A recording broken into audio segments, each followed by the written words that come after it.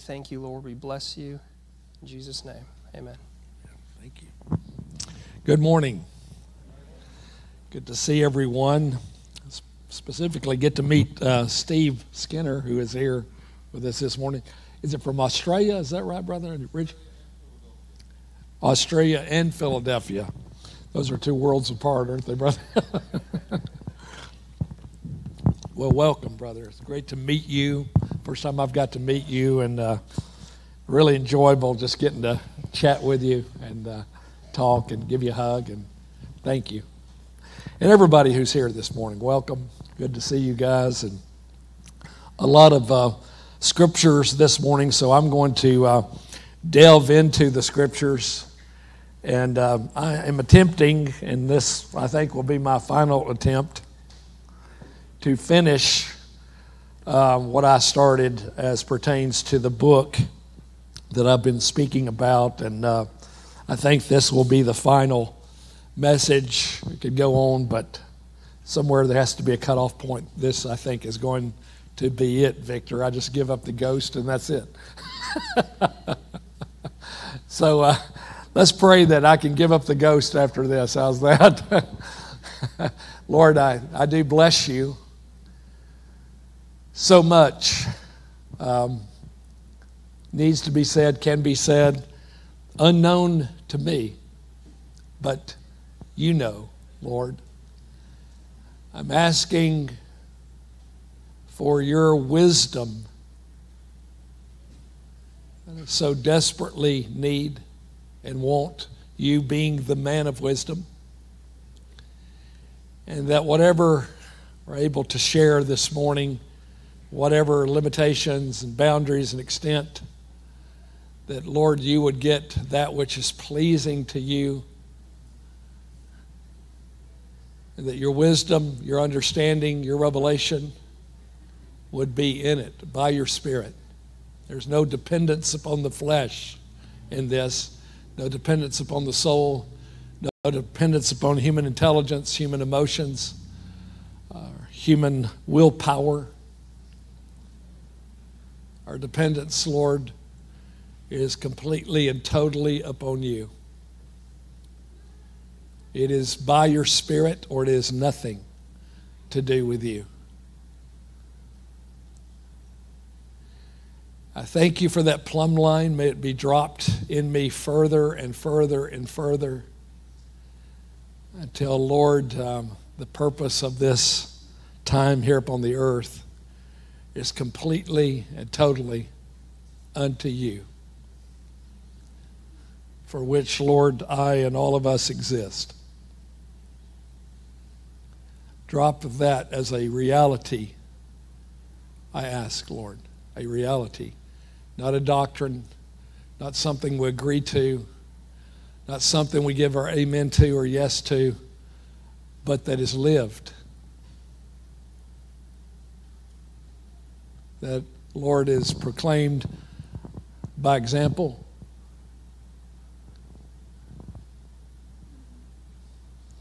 That, Lord, the time is short, and we have spent enough time in the church with church stuff, with our stuff, with Christian stuff. May that time end quickly within each of us to the simplicity and to the purity of Christ himself. I ask you to deliver us here from the old wineskin, whatever the gathering has become, and if it is an old wineskin, that you would kill it.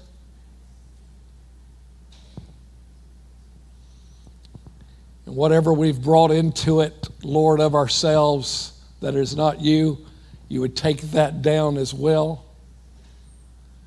And you would have here as well as every place else a people in love with you. Do exactly what you showed Isaac. Rip open our hearts today, not tomorrow, today. Begin again today both the exposing part of that, but more than that, it is the newness of relationship and the depth of relationship for which we crave. That is you, Lord, the knowing of you. We want to know you. And may we be willing, Lord, to suffer the loss of all things, as Paul expressed, particularly his former life and Judaism. May we suffer the loss of all things, including, hear me, my people, I ask. All of us here, I'm just going to give us a moment to respond to the Lord. And you don't have to stand, you don't have to do any of that. But if you can detect from discerning properly something of the Lord in this moment, that there's an old wineskin in me, wherever it's at, being our thinking, our mind, still a longing, still a craving for things that you, Lord, have made meaningless in your cross. Just whatever, put your hand on your heart, whatever, and let's ask the Lord for a moment of deliverance from an old wineskin mentality. And with it, the Babylonian mentality that was always about making a name for yourself. It is the Lord Jesus we're asking to arise in us and take back our hearts and make them fully yours. Fully yours, Lord. Bring us to a new day beyond yesterday, beyond up into this moment. Bring us into a new relationship, a possession of the Lord, a royal priesthood, a holy nation, the order of Melchizedek, a people of God's own possession, and begin it again today, I ask. I ask, Lord, that our diet would change so that our craving would be for the person of the Lord Jesus Christ, not for the things of God or the doing of things for God, but the God of all things himself. And that in a possessing way, Lord, you would grab hold of us and take hold of us and bring down our own whatever, and you arise within us. And we're asking this not just individually, there's too much of that individualism. We're asking for a corporate expression called the gathering. A corporate expression where the large preponderance of your people are in the reality and in the good of the work of the cross. Not as a doctrine, not as a truth we hold to, not as this or that, but in the reality that I am crucified with Christ and I no longer live. Bring that to reality. And so that, Lord, you may be the resurrection and the life, expressing yourself. We ask, Lord, here at the gathering and beyond. In a sober and somber moment, we declare to you, Lord, that the church has no reason to exist unless it is to represent, to express, to be a living expression of a living Christ here upon this earth. And it's not here for social reasons. It's not here for religious reasons. It's not here for any of that trash. We are here for you. Set our hearts ablaze and thus set our hearts anew with passion, with love, with hunger for the Son of God himself. Wouldn't you agree, guys? Wouldn't you agree, Mark? Passion for the Son. Isn't that right, Mina? Passion for the Son. Isn't that right, Adam? Rachel? Go around the room. Passion. We want a passion for the Son of God. May the Lord end this thing in our time. But it will be ended only if there is this passion, this hunger, this thirst for the Son of God. If we can come out of all the nonsense of church and churchism, of Christianity and all its isms, and find the living Christ to be expressed in this time. For such the gathering was formed, and it has no other reason to exist. And if we've come here for any other reason, you came for the wrong reason. We have come to be a person's body, not our own people. We have no reason to exist outside of Jesus Christ. Nor do I desire, nor does the Lord desire our existence outside of Christ. Does that make sense, folks? Let's just really get to the root of this matter. Church must end as we've known it. And we must be, not do, be finally. The doing's a bunch of nonsense without the being first. Stop doing and become. That's the word of the Lord for us in our time. All His people, everywhere. Doing becomes a substitute. Hiding what's in our hearts. A cover-up, a facade. Being is reality. What are we? God's not fooled in the present church situation. I'm addressing the gathering because we're here.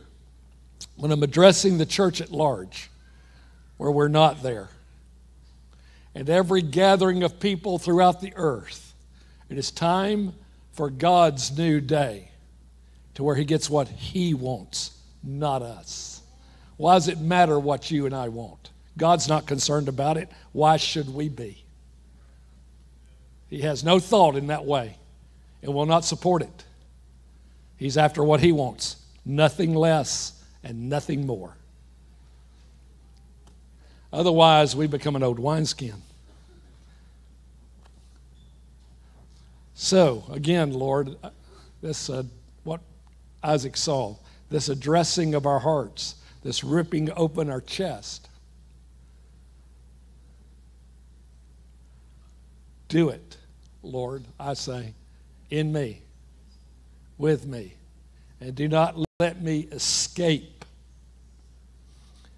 the fear and the terror of the Lord that is meant to be in it. It causes me to run to you, not shrink back and hide. Have you had your chest rip open lately? By the Holy Spirit? It means God loves you.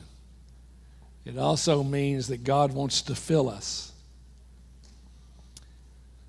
So, Lord, as you rip open our chests, let go out what we are and let come in who you are. We ask. In the name of Jesus, amen. All right, so let's look at some scriptures. Like I said, there's a lot of them. I'm going to begin in the Gospel of John with two specific passages.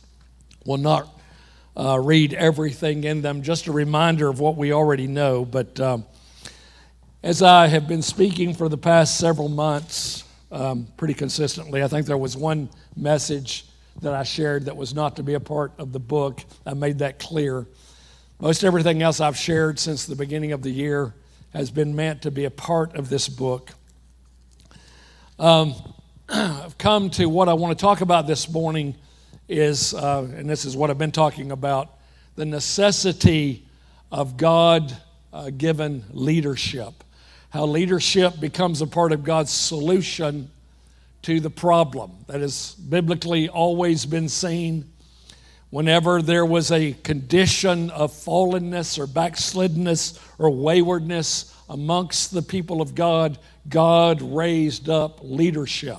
The lack of that leadership allowed the people to continue in their every man doing what's right in his own eyes. Remember? We talked about that. Isn't that right, Madeline? We talked about the book of Judges and how that was spoken. And at the very end, the last verses of the book of Judges, this shows where things had gotten to. It had come to a point to where every man was doing what was right in their own eyes. That's what happens when God's government, the headship of God, is not among a people. It's a consensus. It's a democracy. And it's not. It's a theocracy. Amen? How many will agree with me? When Christ comes to reign in Jerusalem, there's no democracies left in the earth. that and every other ism comes down with it. Isn't that right, Steve? It ain't just communism. Democracy itself is as evil as communism. We just can't see it. And we're seeing it now, huh? There's a world of difference between a republic and democracy. And history is now being rewritten that we're a democracy. We were never a democracy. We were a republic. Amen?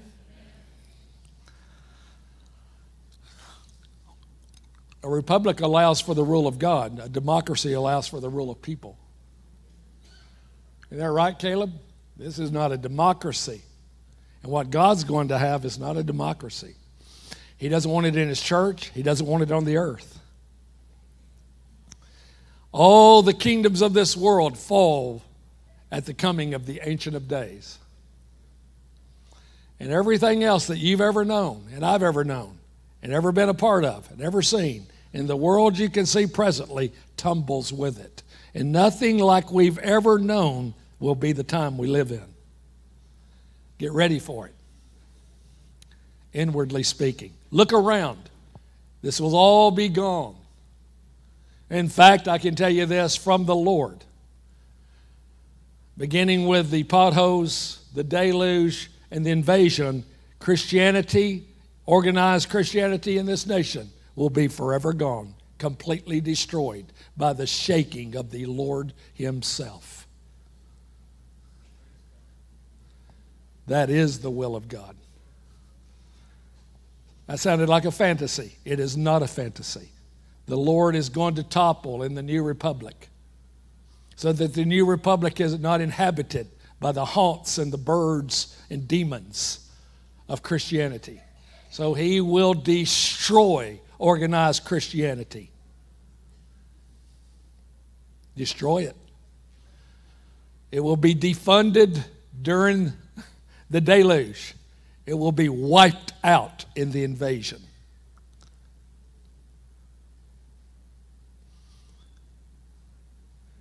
And in Isaiah 60, the glory of the Lord will rise upon the new republic prior to His coming. Anyway, there's more to be said about that. That's a down-the-road thing, and I'll talk about it more. I give us warning, my friends, this thing called Christianity in this land is going to tumble. And that which is not a part of the new republic will join directly to the spirit of the false prophet and Antichrist out of Europe. And will be a part of it and declare war upon the republic.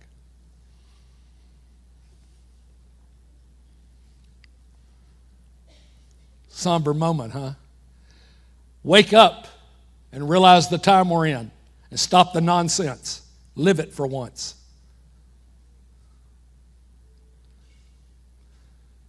Let our minds get back on the Lord, off ourselves. Can you hear what I'm saying? It's a strong word. It needs to be. I fear for the gathering. We've heard much. We live little. Oh, don't say that, Terry. It's not true. It's absolutely true. Ask the Lord about it. We're quite responsible. We live it so little. Such sickness is among us because of that very reason. You want to know why? I'll tell you why we're so sick.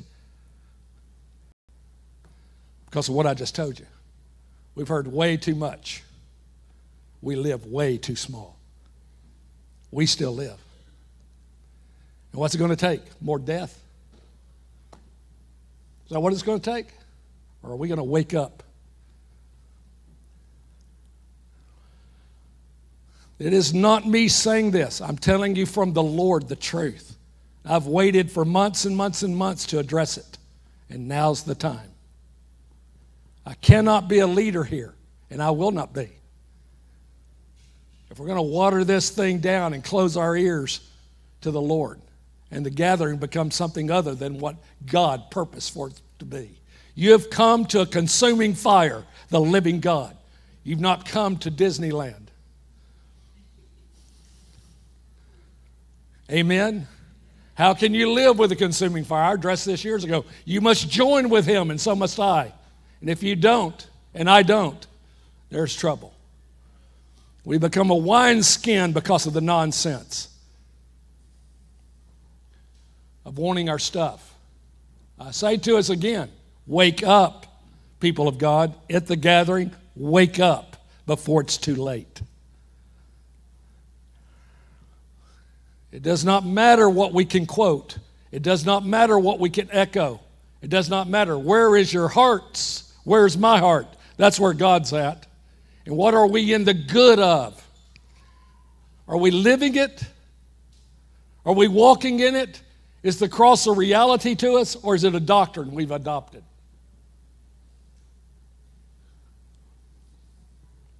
Better to hear it now than stand before Him and have it said right to your face.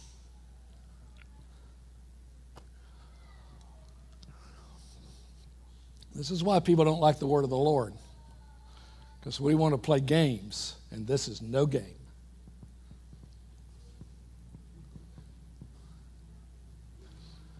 How many know that? This is not a game time, my friends. Is that not right, Adam? This is no game. This isn't party time at the gathering.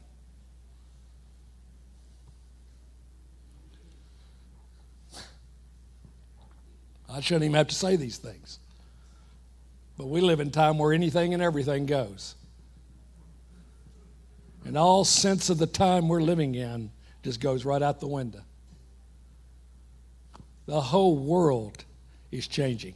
Look around. And you're going to be hunted if you become the real believer in Christ that He wants you to be. And then it won't be a game, will it? But that's just Terry, forget about it. That's what goes on. Familiarity breeds contempt. Over-familiarity breeds it heavily. And we got alternatives. And we can go someplace else, which is a good thing. To stay here is to face an excessive amount of judgment of God upon us because of what we're hearing. Ours is not a sin of ignorance. Ours is a sin of light and against light. Ours at the gathering is a sin against the truth, a sin against the person, a sin against what's been shared for years and lived so little. Like this nation, great judgment is stored up. It would be better if we'd have never known, never heard.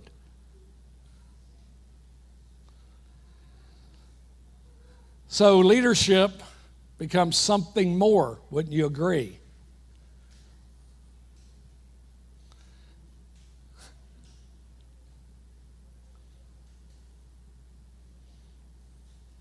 Would you agree? Something more than just pastoring people who want their own lives. Leadership is unto God first, not people. God getting what He wants. Am I saying that rightly? You better believe I am. I'm responsible. You guys know that, right? Josiah's responsible. Chris is responsible. There's responsibility. Do not take that responsibility lightly here at the gathering. You may, I don't. You can afford to. I can't.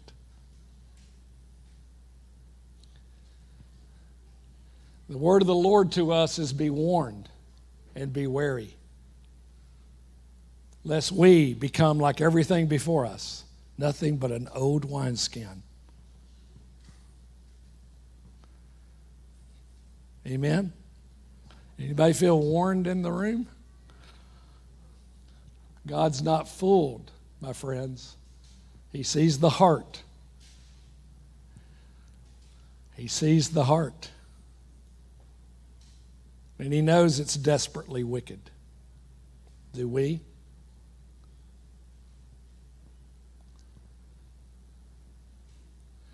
Well, leadership then is of an entirely different dynamic as God sees it. So let's look at this in John for a little bit here and bring more clarity to what I'm trying to share.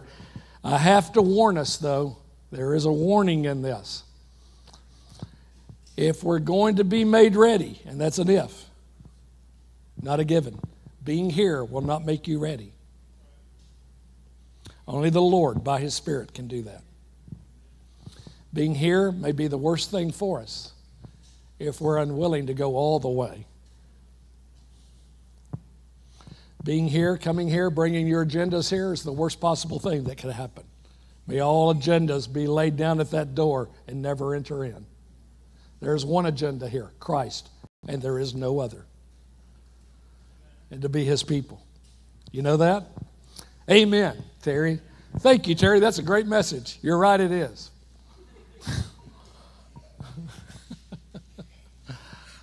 So you're not talking about me, Terry, are you? I am. And me. I'm talking about every one of us in this room. No exceptions. Every one of us. I'm warning you. I'm warning myself. I'm warning all of our hearts. We are in danger. And I'm telling you, we are. We are in danger.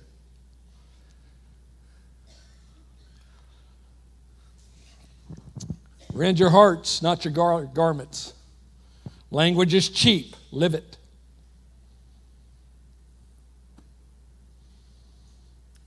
Right? So leadership has a call to God that is entailed in what I'm saying. Leadership belongs to God, or it's not worth its salt. Amen? Any leadership that is leading people into their things is not of God. It does not matter who he or she is, or elders or anyone else, which I'm going to talk a little bit about this morning. None of that matters. I want to say something to us that is stunningly true according to the Scriptures. It was the bishops, and it was the overseers, and if it was the elders of the New Testament who became the greatest threat to the apostolic ministry in their time. It was they who led the rebellion against the apostles and prophets and teachers of the New Testament. It was they who rejected the apostolic teaching of Christ Himself. It was the elders directly responsible for Laodicea. It was the elders directly responsible for Sardis. It was the elders directly responsible for Thyatira. It was the elders. It was the bishops. It was the overseers who were the false teachers. It was the elders. It was the bishops. It was those who were overseeing, who were the false prophets.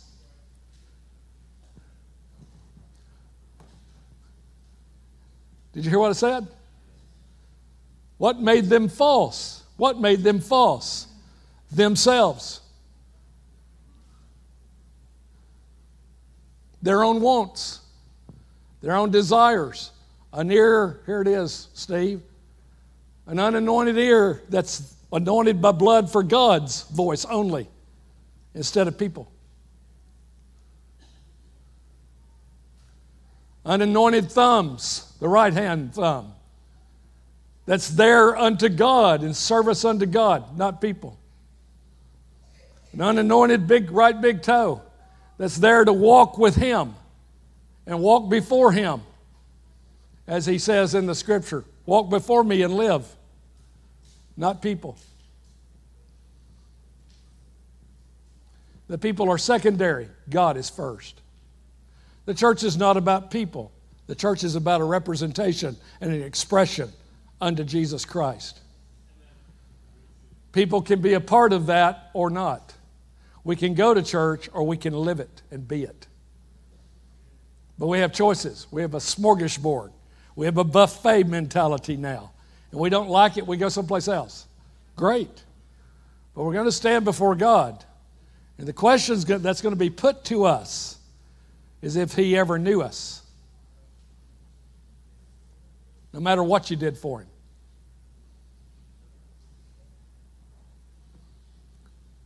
I say to the young people in the room, forget about what your fathers and mothers are doing if they're not living it. You live it.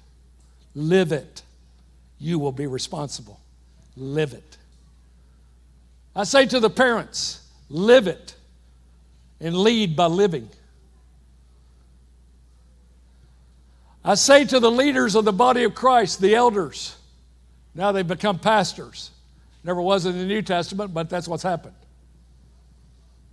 To the elders, to the bishops, to the overseers, It is what you are and who you are before God that matters, not before men.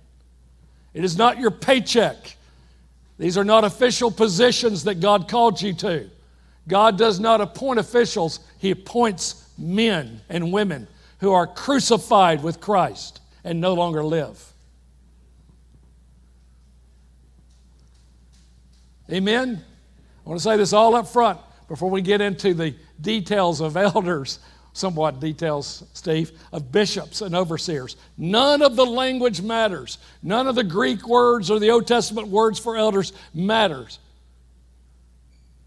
If firstly, we're not those possessed of the Spirit of God, and everything is by my Spirit, says the Lord. Amen?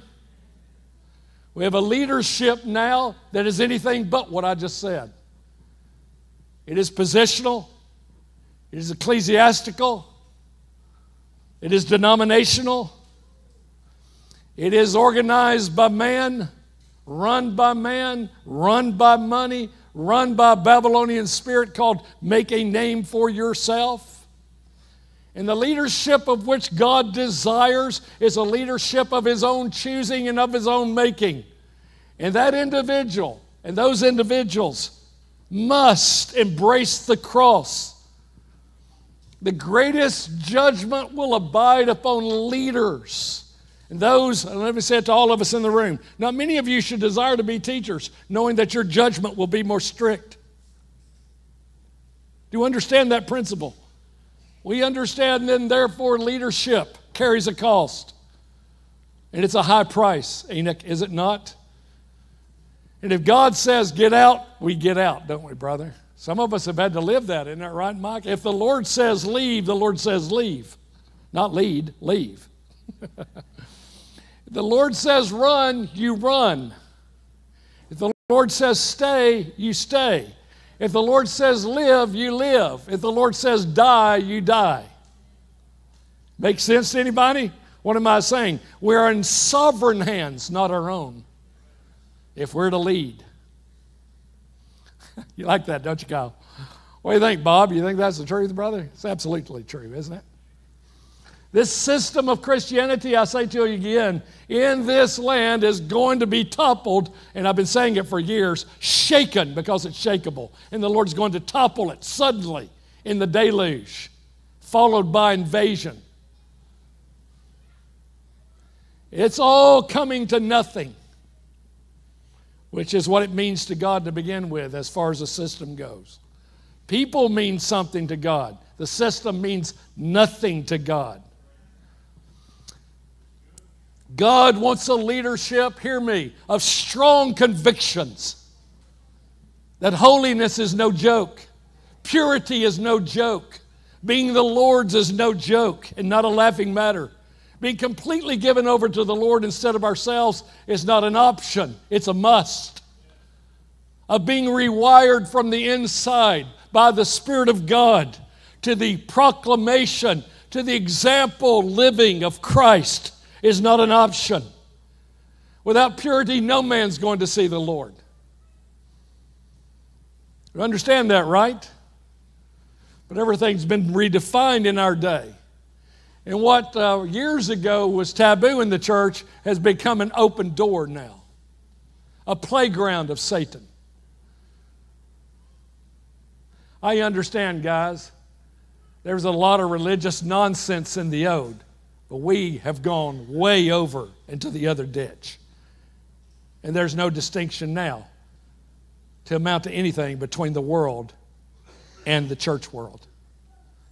We live like them. We act like them. We do everything like them.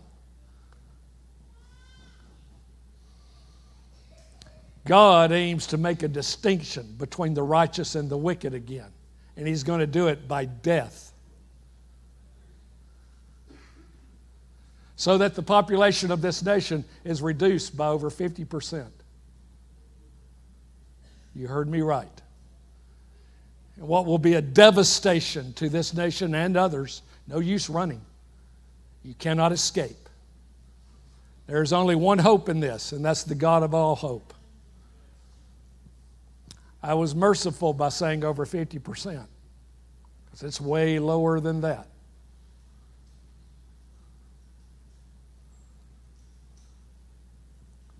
You awake? You understand what's about to happen? You understand what you're going to live through if you live?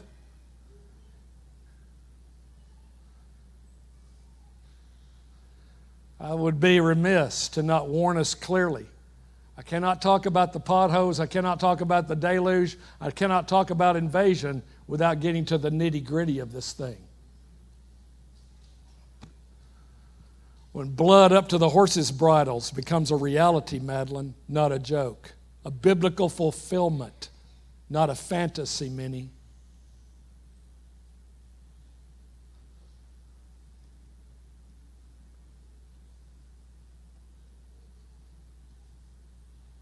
Right?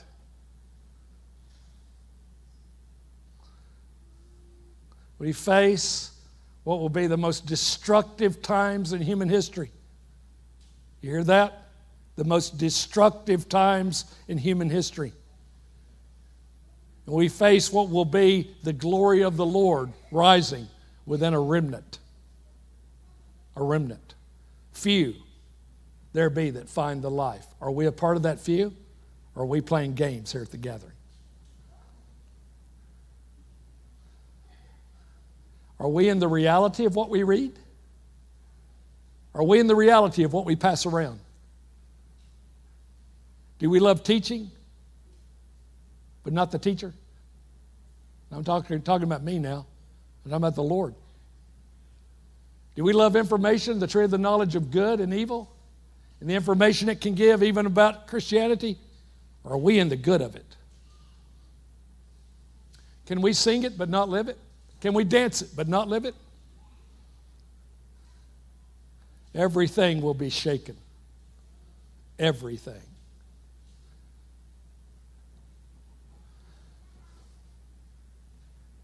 What is this, Terry? It's a call to repentance right here at the gathering. It's a call to being filled with the Holy Spirit instead of ourselves. It's a call to come out to the Lord in this time. Young, old, it does not matter. I detect something like Paul detected in Acts chapter 19 when he came among the Ephesians and found believers. And he asked them a question. And I'm going to ask us a question from the Lord. Have you been filled with the Holy Spirit since you believed? Because example says otherwise.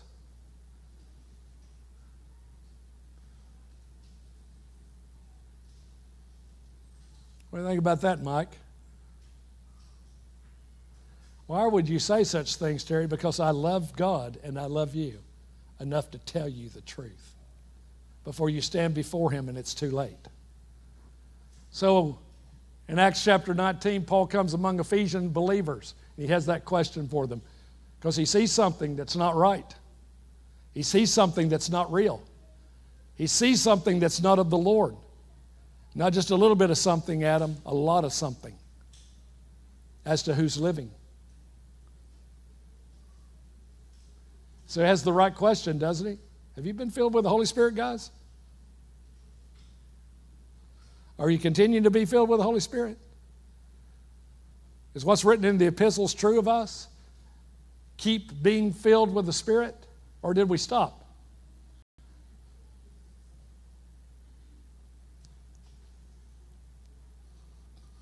And somewhere down the line, we stopped being filled with the Holy Spirit, Steve, and we got more filled with us again. We got more filled with Christianity. The cross was no longer able to work because we've become the people at the gathering who are after Jesus. But is that true? Is that real? Is that the truth of us? That may be a banner over this house. That don't make it real of me or you. Location doesn't matter to God. What's in here does. What we're hearing doesn't matter. What we're reading doesn't matter. What we know doesn't matter. What we are matters. What are we?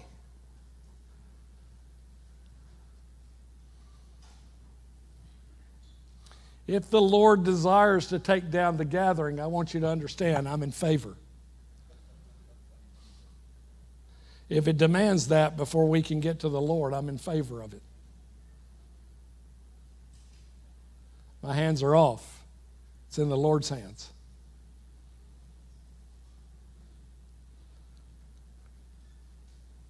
Don't worry, there's always someplace else to go. That's the way the American church responds. Only the reason the Lord will take down the gathering is because of us. To get at us. Want me to say that again? Thank you. I will, Joel. The only reason the Lord would take down the gathering is to get to us.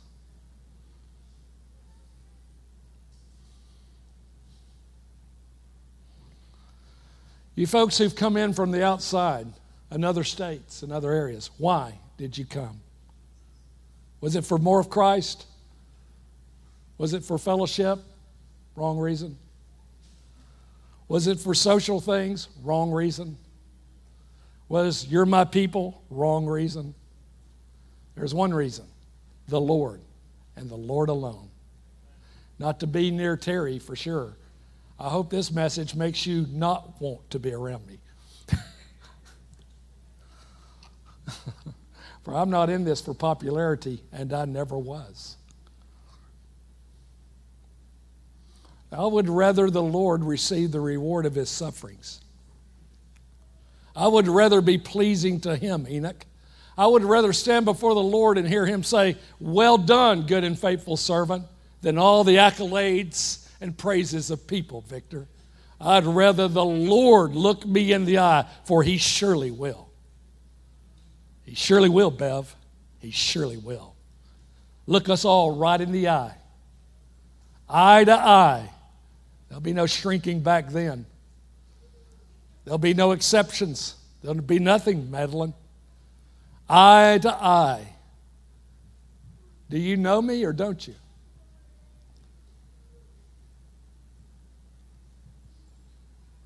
Right, Amy? Anybody detect the fear of the Lord in the room? The Lord would baptize us again in the fear of the Lord. That makes us get out and get to him.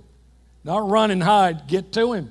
What am I pushing us to this morning? What is my agenda? Get to the Lord, young and old. Let the gathering become something of substance rather than talk. Can you hear what I'm saying? My plea before you. Let the gathering be something of substance. Be something of reality. Let the gathering be something that counts in this earth. Is that not right?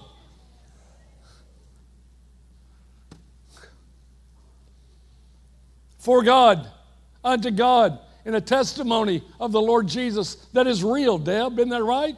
Is that not why we're here, Frank, Leah? Something that counts, Andy and Heidi. Something that counts, Bob. Something that counts, Enoch and Tammy, going around the room. Something that counts for the Lord, though, Rick and Denise, right? Something that the Lord can say, this is mine. It's what happens here in John chapter 2 when Jesus is baptized. It's the beginning of public ministry of Christ. Catch that. And the Holy Spirit. Why is it the beginning? Because the Holy Spirit comes upon him and doesn't depart, Enoch. And the Holy Spirit says, as he comes, he says, this is the beginning of the mission of God in the Christ. The beginning. Right? It's in John 2. It's in the Gospels, the other Gospels as well.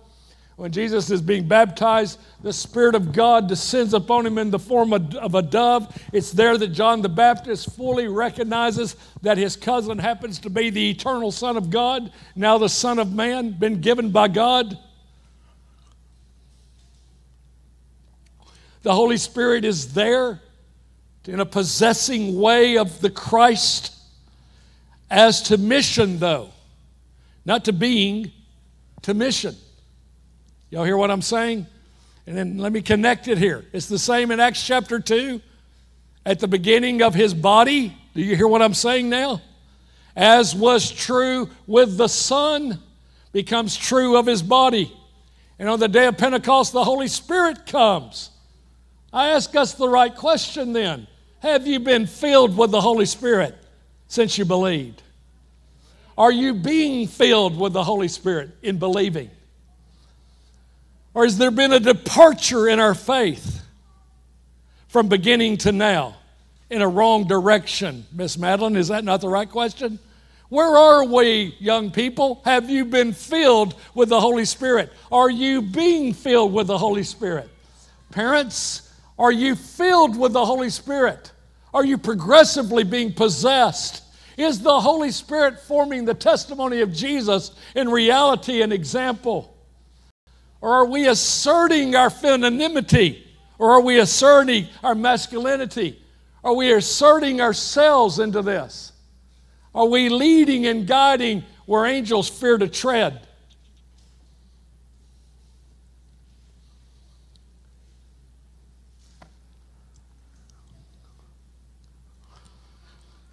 Part of the baptism of the Holy Spirit is a baptism of the fear of the Lord. If this is the mission of God, it's the mission of God and not the mission of people. If it is the mission of God, it's the mission of God unto eternal thought and not temporal thought. If it is the mission of God, it is the mission of God not to humanity, but to a new creation. Can you understand the distinction? Not to a humanity and humanitarian reasons, but to the eternal plan, the eternal thought that the knowledge of the Lord will fill the entire universe. Are we gripped by that fact? Or are we made this earthbound? They are waiting for us out there no matter what you believe about it. They've been promised the coming of the bride. That's not Jew, that's not Gentile, that's not any of that nonsense. It is a one new man and a new creation. And they're waiting for the person. They're not waiting for human things. Hello? Why do we exist? And why are we here? And what's this all about? To stumble through this life doing all our human things as though any of it matters. I'm not talking shirk responsibility. I'm saying this. What we're shirking is God's call, God's reason, God's intent, God's purpose, God's life, God's Son. Leaders worth their salt will tell you the truth. That is love. Leaders who love themselves will tell you what you want to hear. Because they're paid and they're hirelings.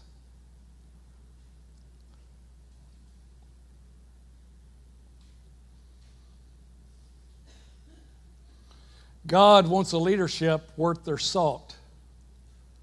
We understand that, right? What is God's vision for His church? Not this, I can guarantee you that. Not the gathering. Not anything else on the globe right now. Not a way of doing things. It's not a time, it's not a day, it's not a meeting. It never was. Not in the heart of God.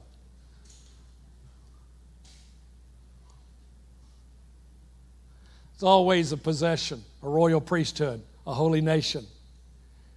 It was always something that was not of this earth, not of this world, Steve, but born from above. Born from above. We call it born again, but let's be clear. Born from above, not from this earth. If we're born from this earth, then the earth matters. But if we're born from above, the earth doesn't. It is not our destiny. Christ is. Heaven's not your reward. Christ is. Heaven's not your destiny. Christ is. There's no doubt about there being a heaven, but I'd rather know Him. That's why I exist. In fact, Colossians says it plainly. We were created for Him and by Him. Amen? Get God's picture? We're looking, as the Lord said to me years ago, You know, you're looking to get out of here, Terry, and I'm looking to get into you. Can anybody say with me, Houston, we got a problem? While the church is crying, get me out, get me out, get me out, even in situations, the Lord's crying out this, let me in, let me in, let me in. Amen. Aren't you glad you came this morning? Aren't you sorry that I'm the one sharing? Just think this is going into a book so you can read it over and over and over if you want to. I'm going to. I'm saying too many things I didn't plan on saying, so I really want to hear it again. There, I have no notes. I guess you would figure that out, though. I just know what's in my heart. God deserves a leadership that is under the headship's direction directly and not under any other direction. Y'all understand? Then what leadership is meant to mean? Leadership, many, is meant to be the expression of the headship of Christ and nothing else.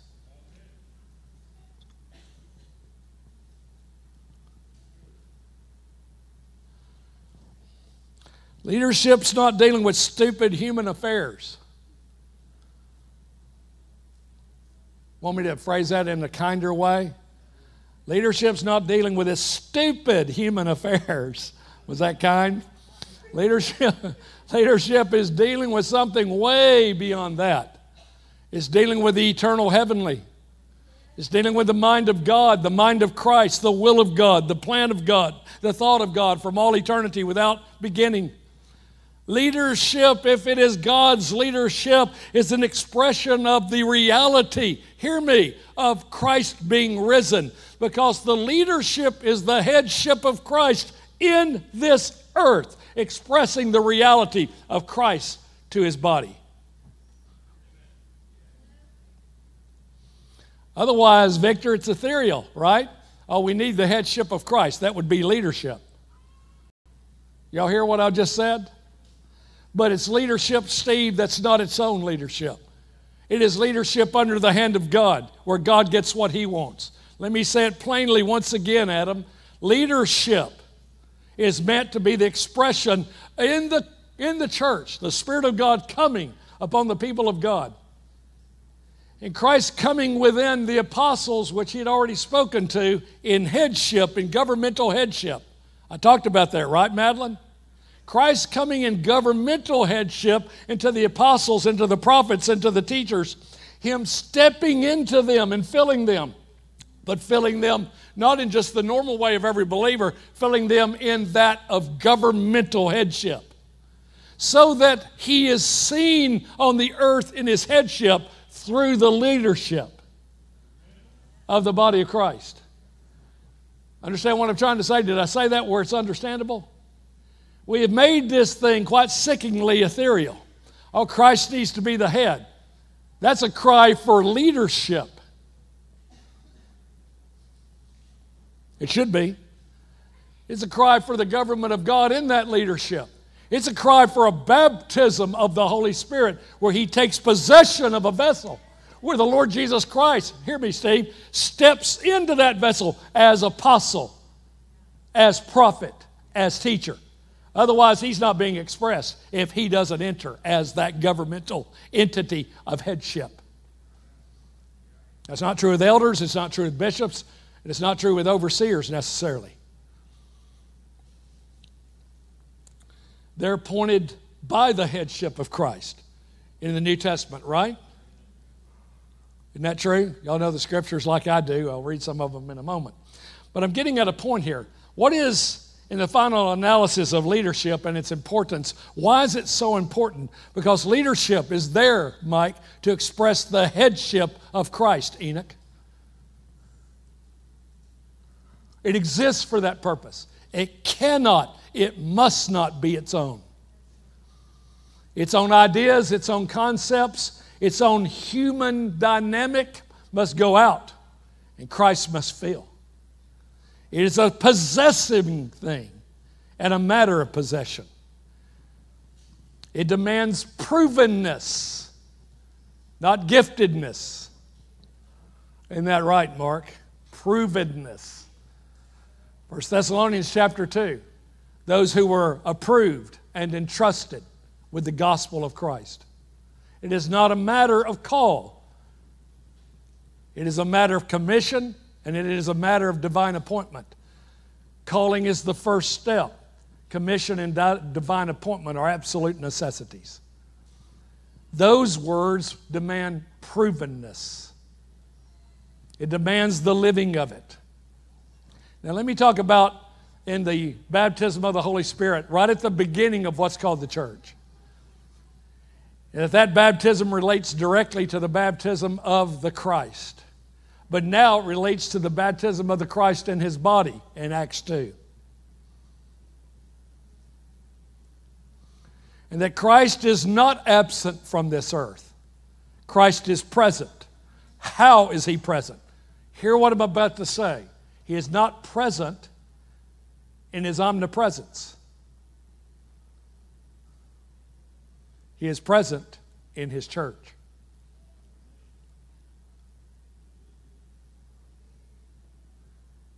Of course, He's omnipresent. But if we're just after omnipresence, why does He need the church? Why does He want the church? The church is here as direct proof that the resurrected Christ is here in this earth, in headship, and He has a body. Hello?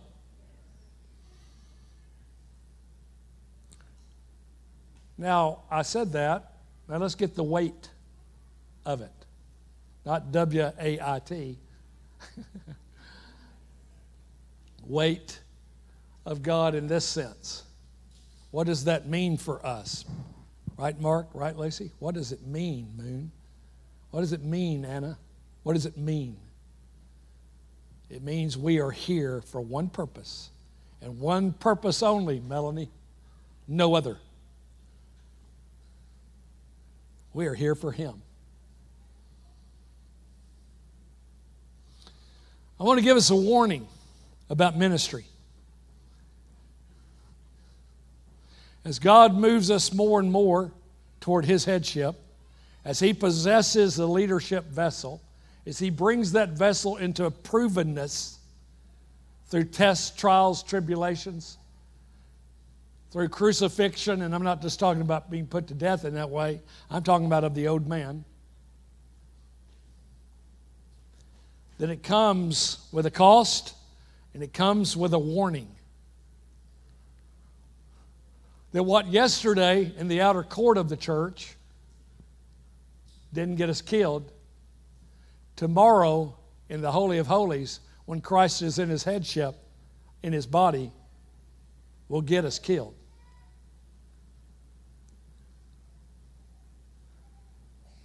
Same activity, but the wrong time. When the glory of the Lord, and that's what filled the inner chamber, right? The Holy of Holies.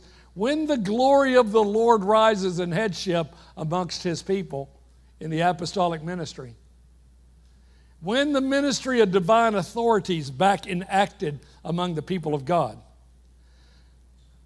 Our worldly activities of yesterday will get us killed in the new day. Let me get that down to ministries, Joel, so that we can be really clear that if our ministry is about the prophetic, God's going to take us home. I'm not saying that from a doctrine. I'm saying it from the word of the Lord as a warning.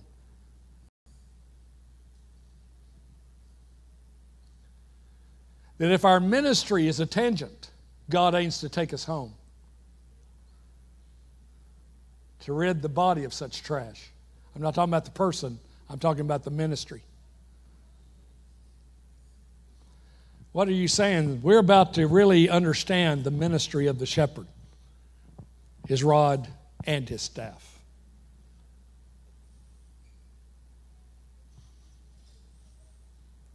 Amen? How many has ever heard a message like this before? How many hope you'll never hear it again? It's going to be in book form.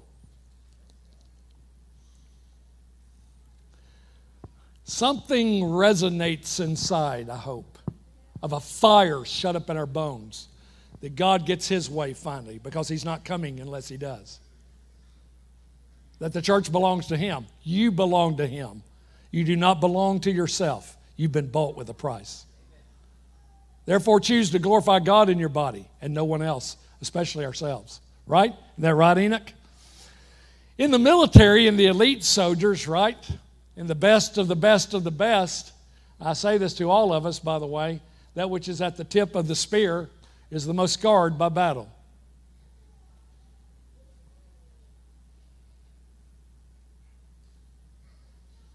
Leaders have to understand that principle. It's impossible that that doesn't play out that way. But anyway, let me go on. Their training is elite. I talk about this in some of the special forces training and how difficult it is and how difficult it's meant to be. Wimps don't pass the training. Isn't that right, Mike? It's too brutal. It's too hard. It's too difficult. It demands giving your all, holding nothing back. There's a lot to this that I don't want to get into all of it, but in the military, to go through to be the best of the best of the best, and what am I referencing now? I'm talking about leaders, and I'm talking to leaders.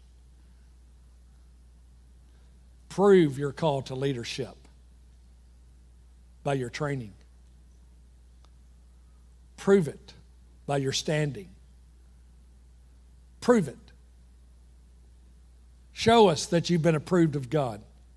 Show us that the fear of man's been driven out of you and replaced by fear of God. Show us that the Lord's got your ear and not man. Show us that the Lord's got your thumb and not man. Show us that the Lord's got your walk and not man. Prove it. Prove that you're a Levite. Prove that you're part of a royal priesthood. Prove it by blood. Make sense, Dave? That's its spiritual meaning. It always was. It would be said of the Lord Jesus Christ, he spoke only that which he heard his Father speaking. That's the right ear. He did that only which he saw his Father doing, the right thumb. He was directed only by his Father and in the timing of his Father. That's the right big toe. And the order of Melchizedek must follow that reality. Not the teaching of it, not the knowledge of it, not the reading of it, the living of it. So I want to say to us this morning some things then, somewhat in closing.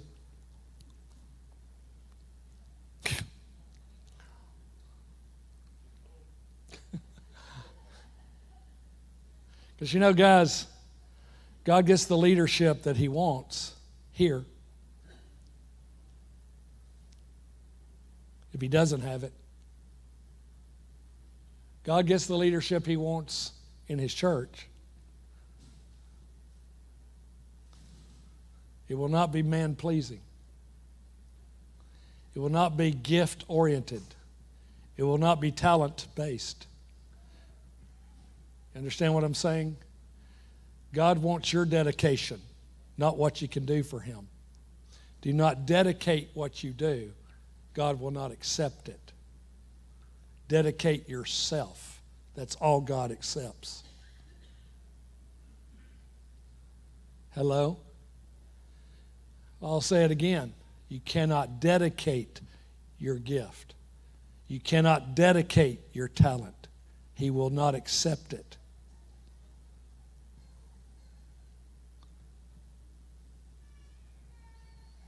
You can dedicate yourself only. And then it's starting all over again. And what God gives after you are completely his, then he will choose to use, and never before. Hello? church? We got the cart in front of the horse here. Well, I need to dedicate my talent to the Lord. He'll never accept that. Not ever. It is completely unacceptable to Him. I need to dedicate my gift to Him. It is completely unacceptable to Him. He will bring the cross to bear, and He will bring it all down. And only that which is of the Spirit is meant to live beyond it. What do you think about that, Julianne? Kind of redefines church, huh? I'm dedicating my preaching gift. I'm dedicating my tongue. What about your heart? Because everything else is unacceptable to Him. What does not originate from the Spirit is not of God, period. What is not born of the Spirit is not of God, not ever. Wow, Terry, that sounds like a rebuke. It is to the gathering. Teach your kids rightly. Demonstrate it. Example it. Life and death is in the words I speak.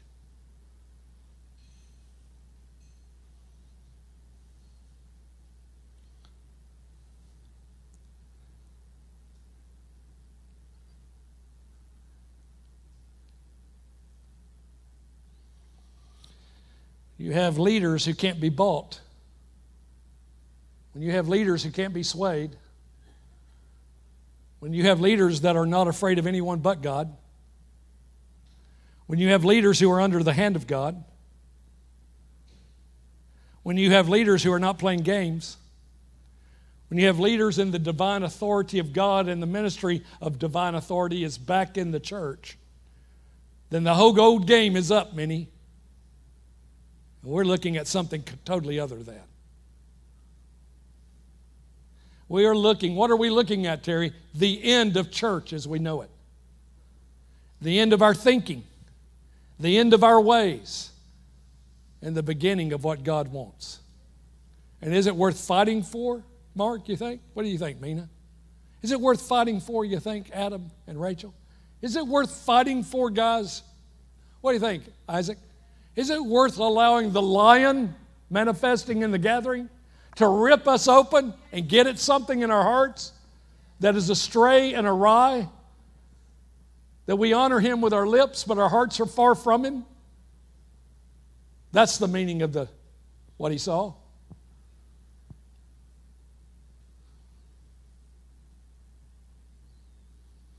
That year after year after year, right here in the gathering, we remain the same basic people we've always been. And the testimony of Jesus gets to a lower and lower degree and edge. Is that what we want? Is that our destiny? I don't think so either. I say to you again, I cannot lead that, and I won't. There's no leading of it. It's too much Laodicea. It's too much what God the Father warned me about, 2021 on Lookout Mountain. Here's what He said about the gathering. He said, you guys are 1 Corinthians. Here's what God the Father said about us. You guys are 1 Corinthians. Remember? I shared it.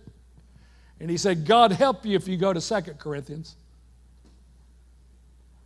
How many remember that statement? How many were here when I made it? You think God was kidding? You think I am? You think I'm afraid not to share that? I am not, as is proven. I shared it then, I say it to us again. It is hard living with a consuming fire, and leaders have to understand the consuming fire nature of God. There is no pulling over to rest. There is no congratulations, handshaking, and accolades. There's only going on. There's only forward motion.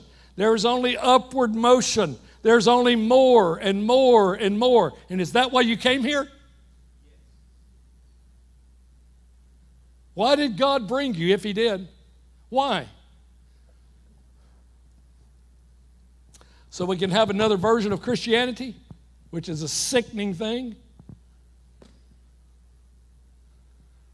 Why does God want a leadership now that will allow Him to be who He is?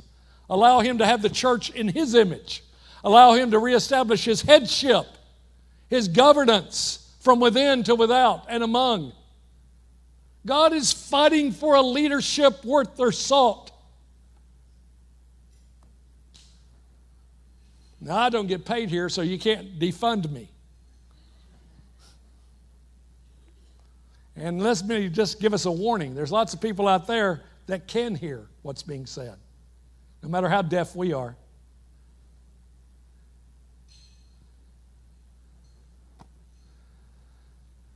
There's lots of people out there at the time of something.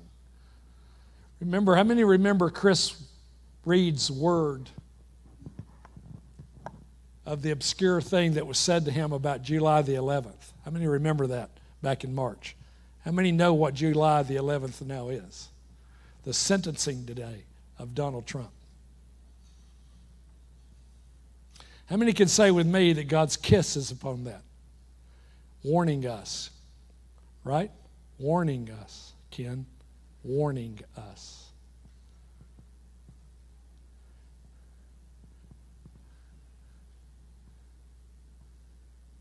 That it is a sign directly from the Lord, July the 11th, that what was shared by Chris and myself is about to play out.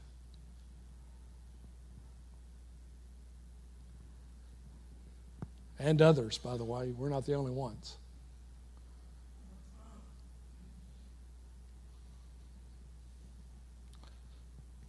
Hello? So, the Spirit filling becomes the issue with the 12, 11, with Paul, with Timothy, with Silas, with Titus, with Peter, with John, with James. I'm talking about the half-brother of Jesus, who was the leader of the church of Jerusalem.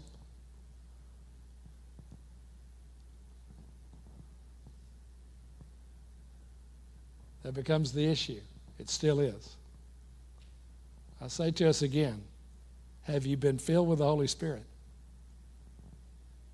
since you believed? And what are the signs of that? The testimony of the Lord. Has the gathering been filled with the Holy Spirit? Is the gathering, we, His people, being filled with the Holy Spirit? I figure it this way, Frank. We're either going to be filled with the Holy Spirit or self. And if we revert back to self, Jesus' warning plays in again, doesn't it? The demon leaves, goes out, gets 7 more evil than itself, and comes back. And the latter state of that house is worse than the former. You know people like that? Tasted a little bit of freedom. The demon got kicked out, but the Lord didn't come in to the house. And so the demon goes out, gets 7 more worse than itself, comes back, finds the house swept clean but not possessed, and re-enters, Amy. And the latter state of that person and of that house is worse than the former. Know people like that? I do.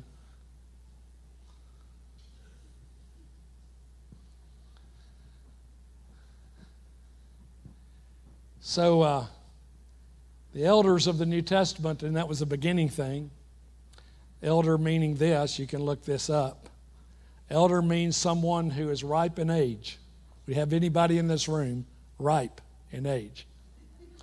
Now let me say what I said again. Not that you have age, ripe. That's referencing fruit. Hello? Prove it by the fruit. By their fruit, you will know them. How many agree with that? By their fruit. Not their words, not their doctrines, not their quoting of whatever that they can quote, echo, mimic, and parrot. Fruit. The great end-time harvest is a harvest of fruit, not numbers. Every seed that has been sown will reveal its source. according to Jesus himself. And the harvesters are not people, they are angels. Hello? To quote the scriptures. Amen? Hello, guys? I'm a harvester. I think not. I think the angels are, by direct quote of the scriptures. Hello, Enoch?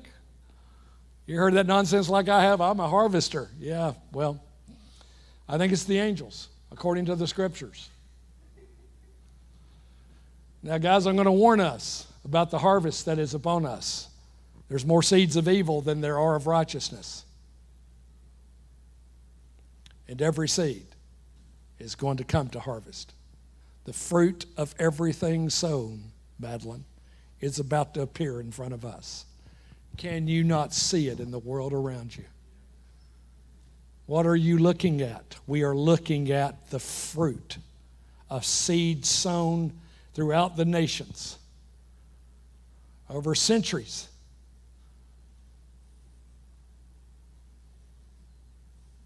It will be a bloodletting. It will be World War III. It will be death and blood up to the horse's bridle. And that's a part of the harvest.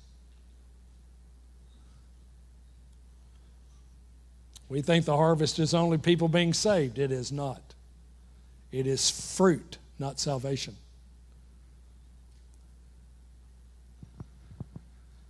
How many know we harvest fruit, not seeds?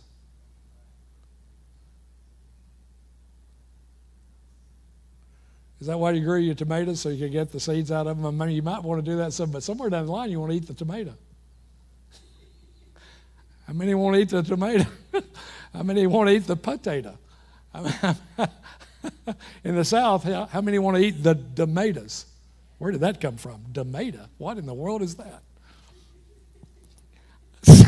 I'm sure Scott's got a good joke about that one, what I just said. I've heard people say that to me. We're raising tomatoes. What? You're raising what? Some of them tell me we're raising Cain, Caleb. I get that. C-A-I-N. That's the harvest of the church. The way of Cain. That's a sad joke, but too much the truth. Anyway, so guys, I want to say something to you.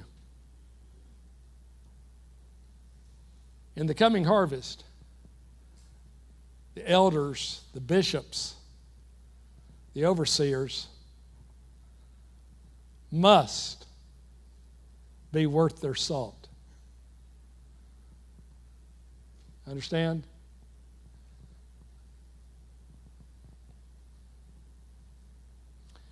Titus chapter 1, Paul tells Titus, I left you behind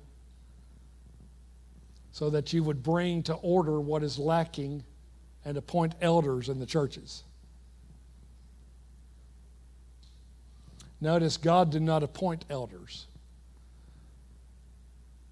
Christ in headship, through the leadership of the apostolic ministry, appointed elders.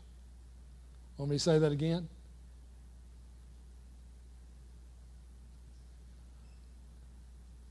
See the headship of Christ, many, at work?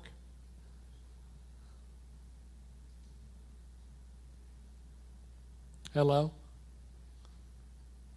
Organizations don't appoint elders. Christ in headship. Christ as the apostle. Christ as the prophet. Christ as the teacher. Through that vessel of his possession, Enoch appoints elders, appoints bishops, and appoints overseers. Those three words all used in the New Testament.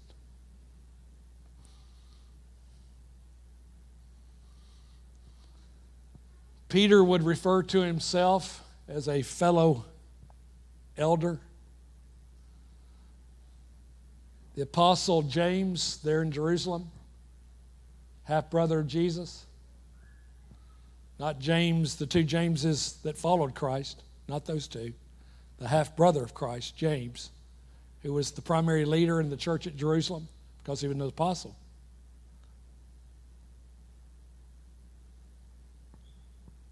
Literally saw Christ in his resurrection. Was literally appeared to by the Lord himself. Timothy at Ephesus, John at Ephesus, Silas, Titus, others, apostles, were left in local situations, or better said, sent to local situations. You can read it in Titus, to bring God's order to the congregation of God. Divine order, the divine headship of Christ. To deal with false teachers, being the elders.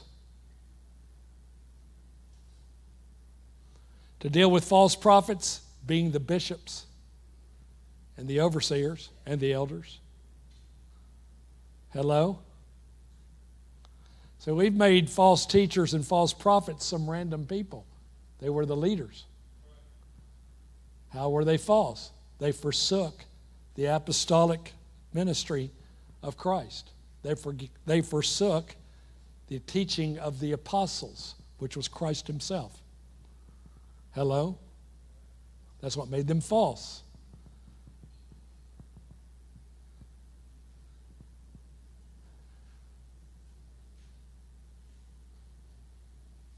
Just wanted to bring some clarity. Is that bringing clarity? Now, what about now? What's going on? We got every man doing what's right in his own eyes, pretty much. We got a leadership like that.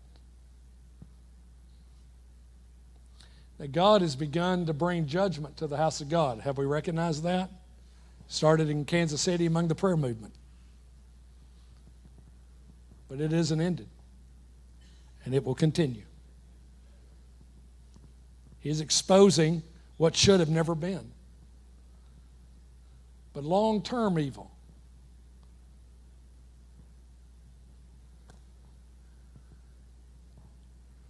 And if judgment begins at the house of God, Andy, where will the sinner stand? And if judgment begins in the gathering, and it's going to, and it's actually already started. Started some years ago with the death of people. I'm afraid we've not seen the end of it, though I don't want that to be true.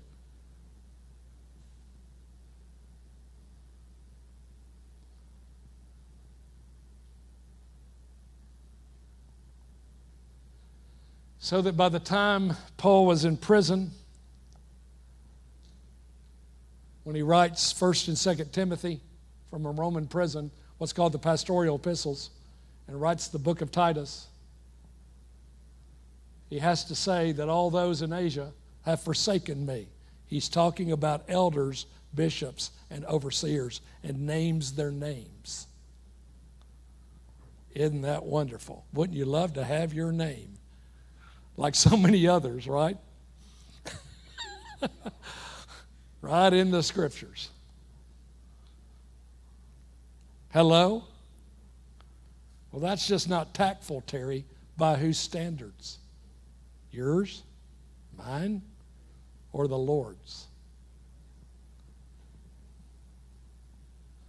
We would rather cover up.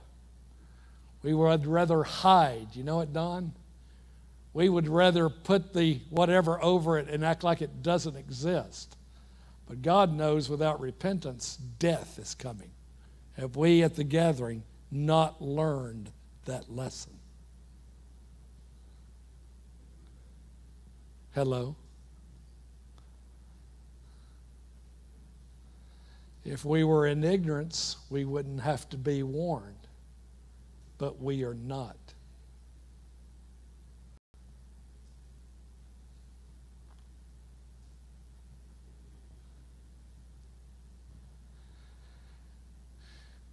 And so the beauty is that God's bringing back what's been lost since the days of the New Testament, his headship in apostolic ministry. He is bringing back the ministry of divine authority that counters the false authority that's in leadership in the church, that's in high-minded individuals in the church, that's in people wanting their way in what's called the church. It's in the pride of what's in the church. It's in the independent spirit of what's in the church. It's in all the ideas and the concepts and every good idea that man can come up with, except for the revelation of Jesus Christ and what his body actually is, and what his body's actually for, and what his headship is over and only over his body, his house.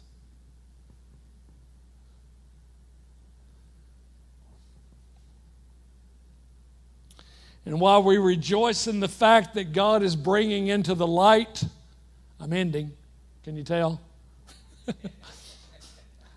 Should be rejoicing that you survived this message, sort of. What are you after in this message, Terry? A reckoning. That's what God's after, a reckoning.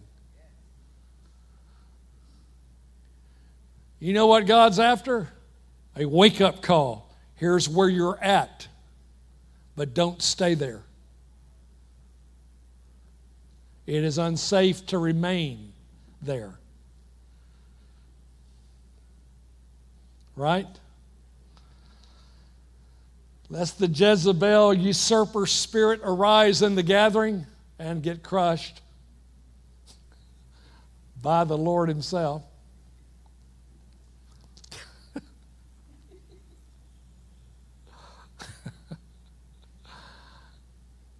Since we're going to have an Antichrist who is the Jezebel usurper spirit at work in the earth, and the false prophet, right, Joel? Who is, right, Mark? Who is a usurper of the voice of the Lord. And since, Steve, we're going to have the man who is the lion, right? And we're going to have the man who is the eagle. We're going to see fulfilled what the cherubim expressed concerning Christ. And we're going to have the man who is the ox or the priesthood, the high priest of a priesthood. Let me go further. That we're going to have the man who is the apostle, the lion, the ministry of divine authority. That we're going to have the man who is the prophet, the eagle, the voice from the throne. Hello? That we're going to have the man who is the high priest, the teacher. The Levites were the teachers of the people of God, right? And then we're going to see Christ in headship in those three specific areas, again, of divine authority, of the voice from the throne, and of the order of Melchizedek, of which he is the high priest. And we're going to see a remnant emerge, Minnie. Can you say amen? A remnant. It will not be a large number. It will not be a universal revival throughout the earth. It will be a harvest of every seed, and darkness shall cover the earth for a time, and shall be directly confronted by a remnant arrayed in the life and the light of God. We're going to be incredibly outnumbered, and because of Christ, win. As God slays himself through war, through the judgments of God, slays most of the population of this earth. Read the book of Revelation. And spares his own in a percentage that is nonsensical. Whereas, get a hold of your shorts, men, and your panties, lady. Get a hold of them. Got a hold of them? As 75% of the earth's population is decimated in death, 1% of believers die. How many can say with me, now that's a distinction? Hello? That is not a random number on my part. And I'm not talking about everything called Christianity. That's in the 75%. I'm talking about the people who belong to the Lord. I'm talking about Malachi 3. They are mine. And I shall protect them, Steve, as a father protects his own son. Malachi 3.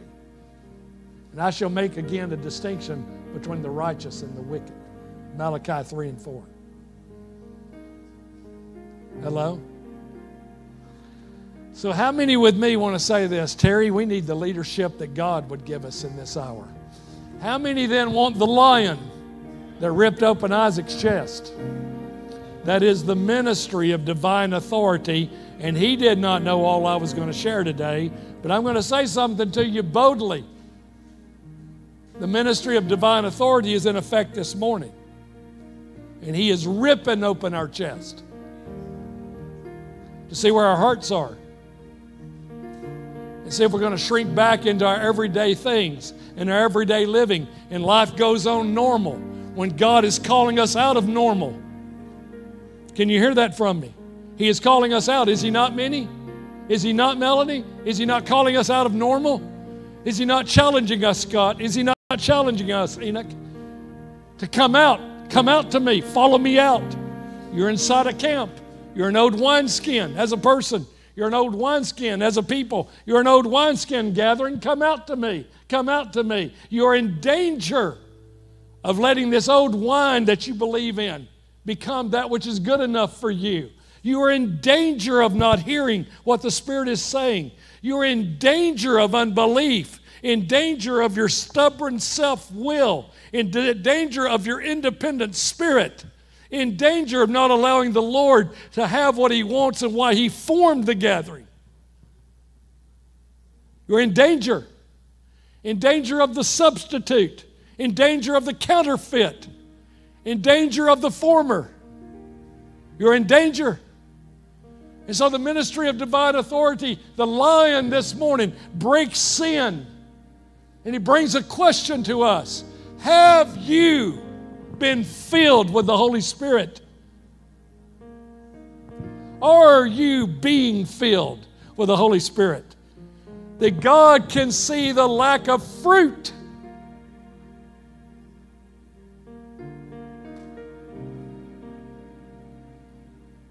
Of His own nature, of His own Son.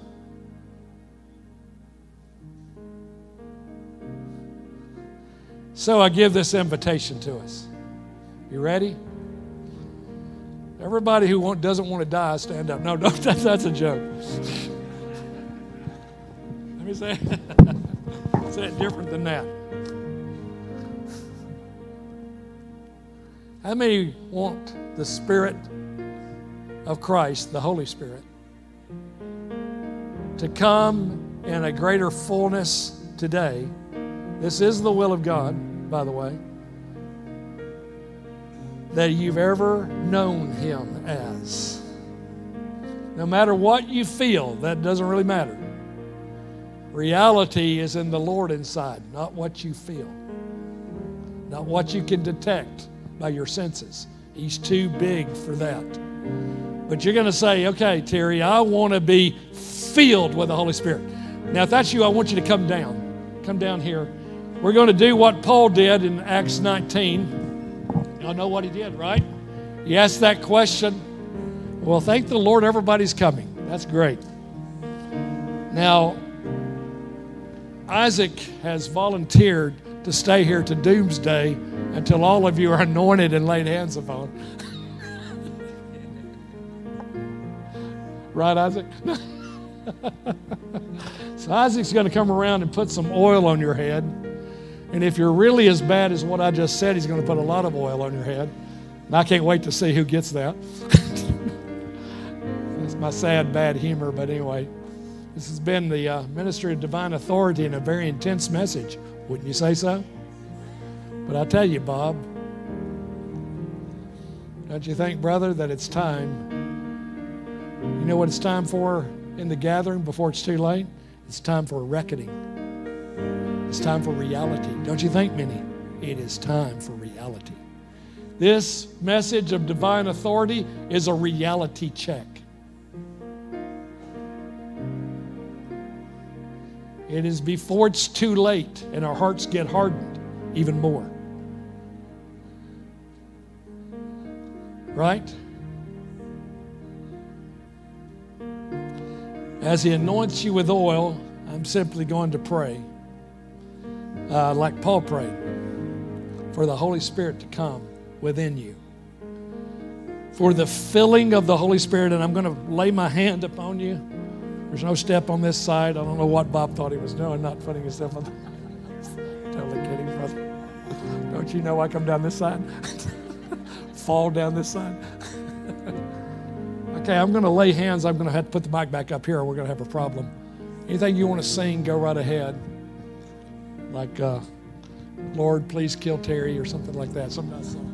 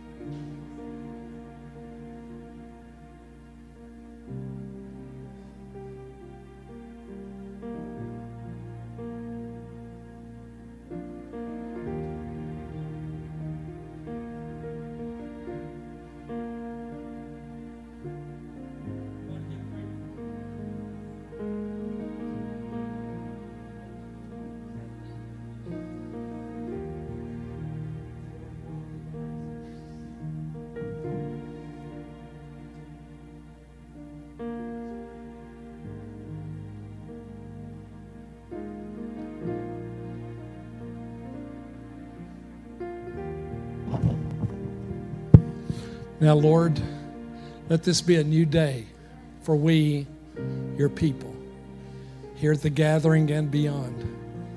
A marked day, sealed by the Spirit unto divine will, unto divine purpose, unto divine plan. Our ears anointed by the blood of the Lamb, so that we hear what the Spirit is saying to the church. That will become increasingly important. The shepherding of God through the ears is going to become increasingly important in the days ahead unto our salvation, unto Him leading us away from death into safety. We will see the shepherding of Christ beyond this pastoral nonsense. We will see it in its full effect as He governs His people throughout the nations. While we're pouring out His wrath and judgment upon the unbelievers, He leads His sheep to safety prior to doing so. We will see the great shepherd of the sheep in action. And so will the entire universe, by the way, and all the heavens. Seal us, Holy Spirit, now that we can hear. Oh, great shepherd of the sheep, lead us, guide us, direct us. It's not simply survival we're after, it's relationship with you. We would know you, Lord. Open our ears, open our eyes to behold you, unto continuing transformation into your image, into your likeness. Bring to us, as Paul writes to the Thessalonians, to be sober, to be awake, to be children of the light and not children of the darkness, that this day, please hear me, not overtake us, which is not the will of God, that we be overtaken, but instead we be awake and ready.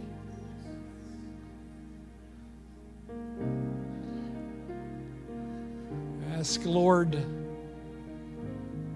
for we, the people of the gathering that are here, those listening and who will listen, we ask for already, Lord, a readying of the harvest. The seed that is Christ emerging now, and the stalk and the branches appearing quickly, and the fruit, the nature of the Christ, the nature of the Spirit, the nature of the eternal Godhead, the Father, Son, the triune God, the Holy Spirit, appear. And that, Lord, as in Revelation 14, you swing your sickle and the earth is harvested. Make it so, and it will be so, and that in our time. We bless you, Lord Jesus. Let's give a shout. 1, 2, 3. Yes, Lord! Amen, guys.